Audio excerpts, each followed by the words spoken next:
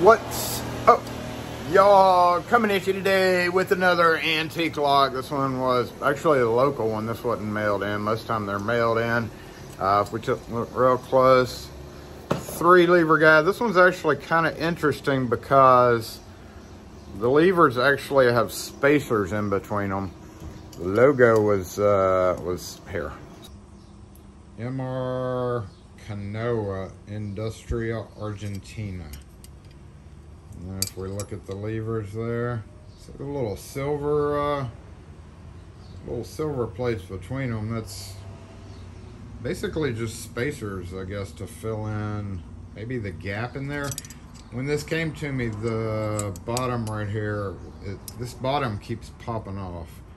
And I've already kind of tapped it back into position. That pin basically goes through the middle. Here, it was all bent up in this area. I've already done all the repairs on it. Still, you can tell it's still a little bent right there. But that basically, this whole face pops off a little bit too easily. I'm probably going to tap that down a little bit more through this way to make sure it's good and secure, because that is definitely not yet. But it is enough for me to make a key for it.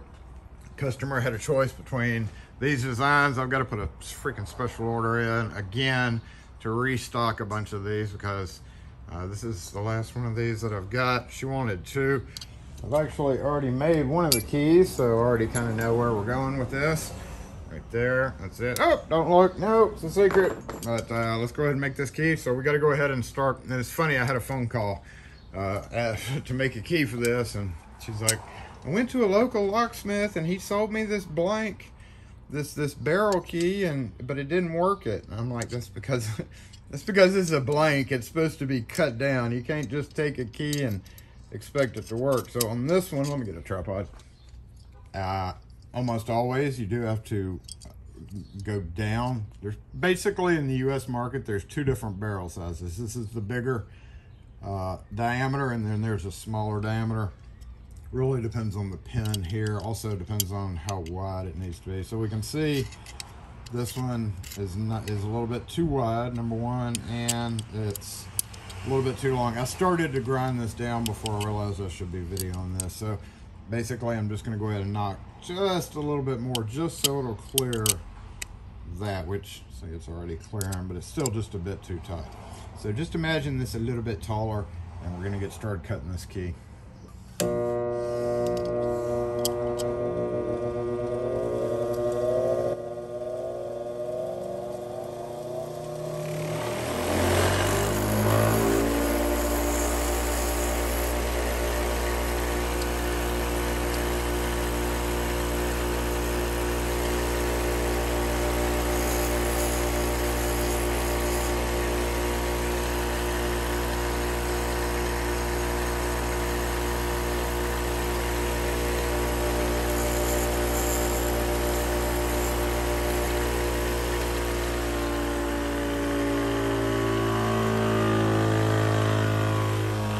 Okay, let's go ahead and move over here and make our marks so that we can turn it to see what's going on. So we have to get rid of this part of the key. For this, I'm going to be using this key machine. I actually just put a brand new wheel on here. Yay! And it cuts beautifully. But you can do this with files. I've done this in other videos with files, and either way you want to do it, just for us, it's quicker. So what I'm doing here is I'm going to mark the back side of this, just like that, with a fine point Sharpie. And now, with that mark on there, we know not to cut beyond that, because this first lever is right up against that blade. So if we cut much beyond that black mark, then it's not probably going to work right. So we're going to cut just to this way of it. Again, using this machine just because we do so many of these. But if you were to be, you know, if you were doing this yourself and you didn't have a slaughter machine, you could take a file and just file away at it. We're not going to do that. And you'll watch me flip this jaw, because this holds the blade a little bit better on this particular machine. And then I'm going to flip the jaw around to get further down.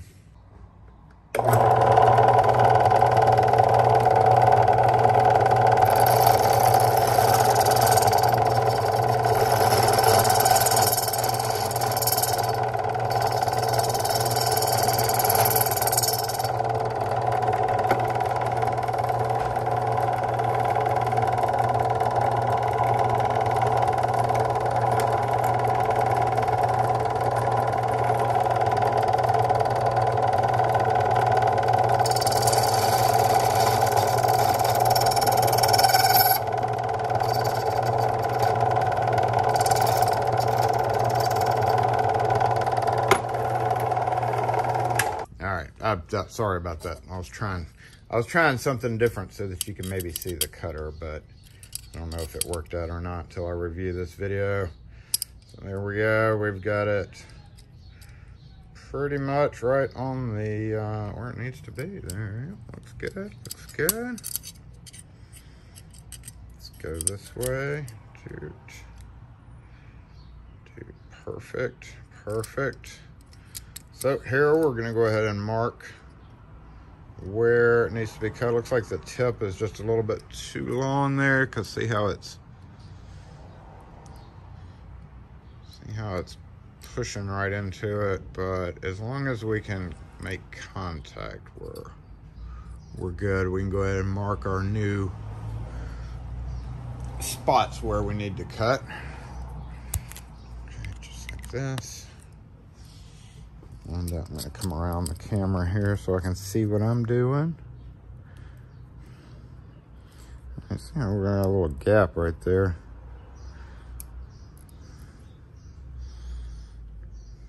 Okay, so I'm going to mark it here so that I know where the bolt is. And I'll leave a little section for the bolt there. Now, I already know the cuts on this, but basically you would turn it until you see these lift up.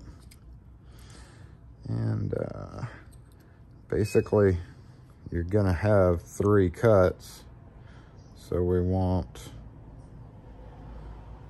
let's remark that. Yep. And there we go. So that would be first lever. And then there's our separation. So there's a close-up view of it. So we know not to cut beyond that to leave room for the bolt. We know to cut basically all the black there, and then there and there are our cuts. So back to that.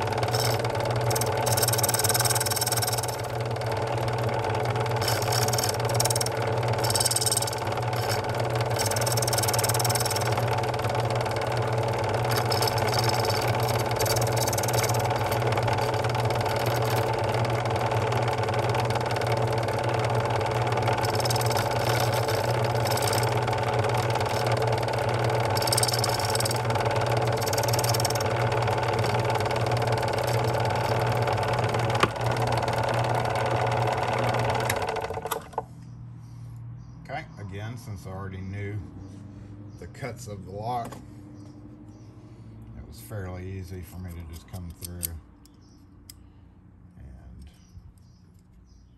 cut it out just like that. Let's give it a check. Okay, so we can see one of our levers is too high there. Which one is it? That would be the very first lever.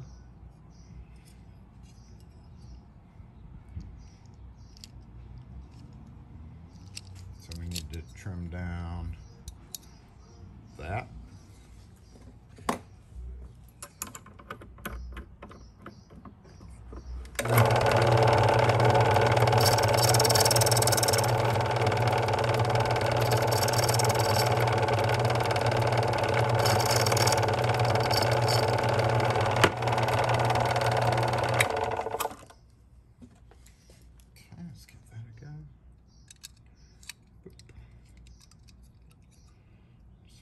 Through the window.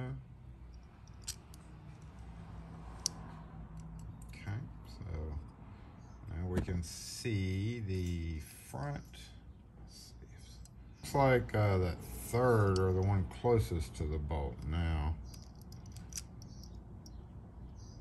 needs to go down. 1 and 3 both. You can kind of see pressing into the brass right there. See those little marks? It's telling you that it needs to be cut down.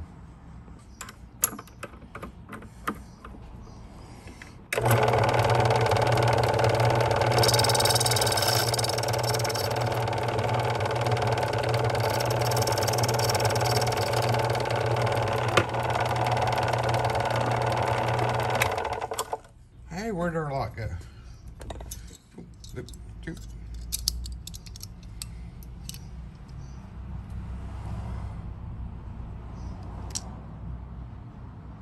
Okay, we see back there, 3, still a little bit high.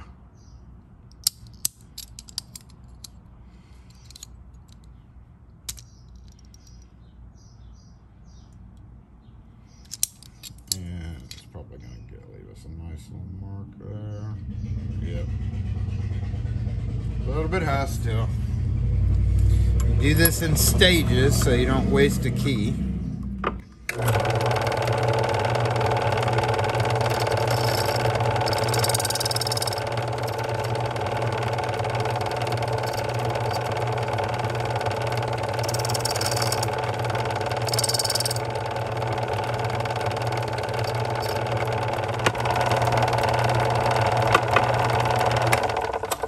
At some point, normally I would switch to hand files, but I just don't feel like hand filing anything, especially since I have a new cutter. I don't feel like hand filing today.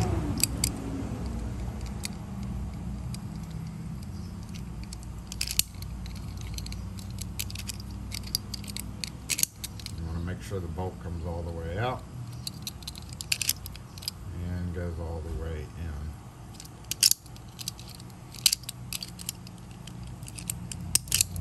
And remember, we still have this little bent case here, so I'm going to go kind of tweak that just a bit, but other than that, the key is done, other than the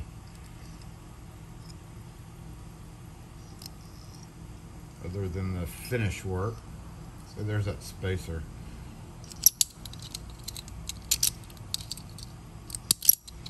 If your cuts aren't wide enough, or if they're too wide, it'll pick up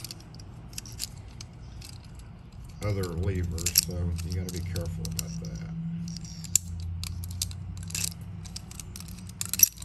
Okay, I'm going to go peen this down, or attempt to peen it down again, and we'll be right back. I didn't mean to start recording, but that'll work. I basically made sure the bolt was in, put it down, took a hammer and whacked the heck out of it.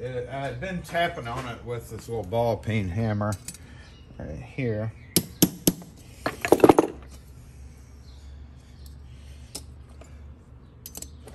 To kind of bend that metal back in. Everything else here is okay, except for that. So we're gonna come in here with some face cap pliers, kind of bend that up. There we go, much better. I have a feeling this lock's led a rough life.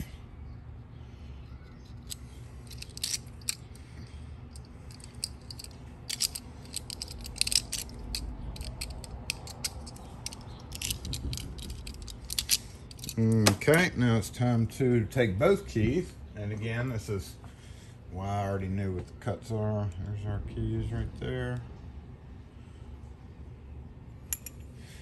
Both keys hopefully work. Check the other one a minute ago. Yep. Good. It may have some minor variances. Like if I put both of these keys side by side or a micrometer or a high powered, ones, you might see Maybe one is a hair longer or a hair wider, but as long as they're pretty dang close, then you're okay. And we're gonna go ahead and do a little bit of finish work on these keys. People have asked me over the years, I just buy these cheap file sets from Harbor Freight. One thing you want to look out for though is the red pack, right? Oh, hey, whoa, the no handle version. There's two different ones, handle, no handle. If you look at the edge, so there's no file over here, but this side actually has the little file indentation. So that's really important if you need to file like a narrow slot, because some of these don't have that. So just beware. In this case, we're just going to use this guy. And then we're going to go finish them with, and also sawing motion for those of you who are anal about your files with these little mini files, that it's much harder to go doot, doot, doot than it is just to come in here and do what I'm doing there. So it is perfectly fine to use a sawing motion with a $5 pack of files. Seriously, come on now. And if you're using your $100 files, don't do it. But if you're using a $5 pack of 10 files, then you're fine. You'll be perfectly fine. Okay, and then we're gonna get a little rounded action going right there. A little rounded action going right there.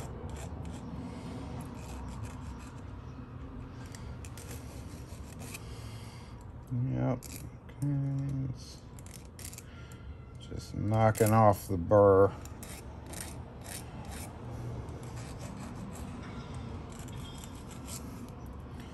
There we go. We'll do this to the other key real quick. Hey.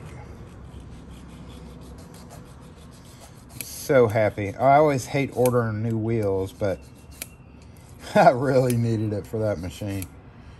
It's such a dream.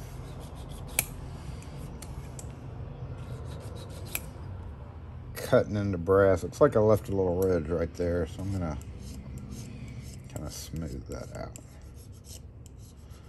There we go. All right, very light, very light. And again,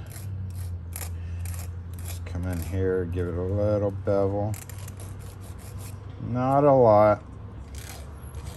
Some locks need a nice bevel, some don't. This particular one does not need a heavy bevel.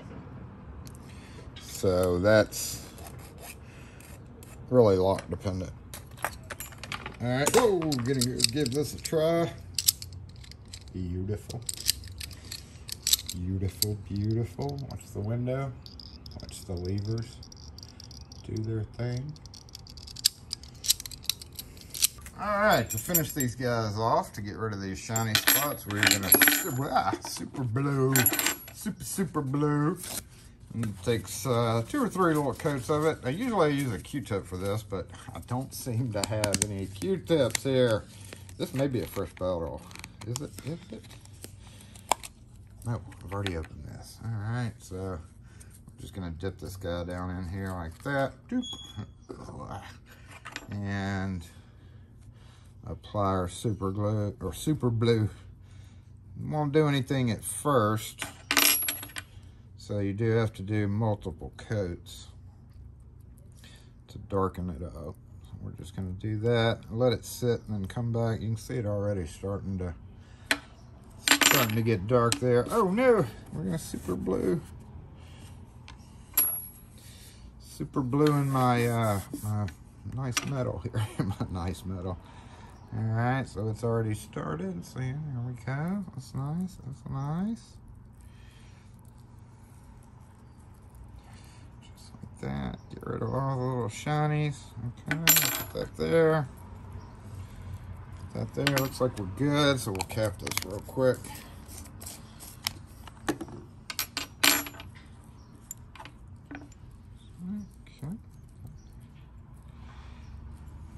Ah, this stuff stinks. All right, that's it. Got it all dark. Looking good. And good to go.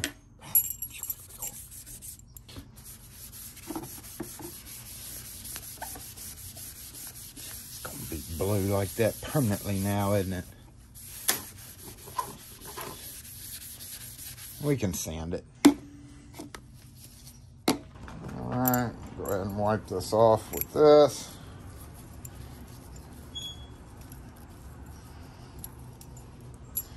Whew, stinky. Stinky, stinky. And lastly, we'll go ahead and turbine oil it. I use for these only, for antique locks only, I use this turbine lubricating oil with a zoom spout. Even though I really don't need this zoom spout, it's for equipment. So we're gonna, no, get in there. Thank you. Get in there. All right, I'll do that. Let's get it between the levers there, just like that. Just like that. And then we'll put a little bit on the bolt where it comes out. We'll go ahead and cut those springs too. There we go, good to go.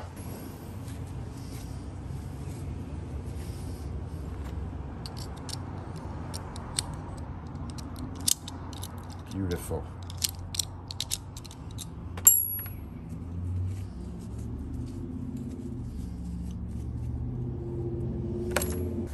Dry paper towel, get the excess off.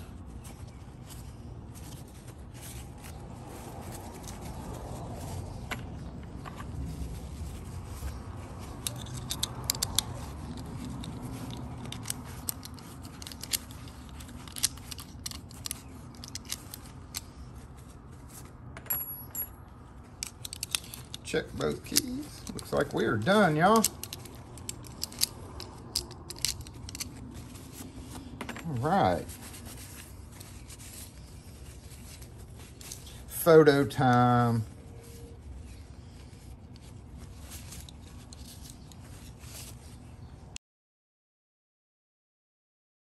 And there we go. Got us a couple keys made for this Argentinian 3-lever lock. Thanks for watching, y'all. If you have any questions or comments, post them in the comments section.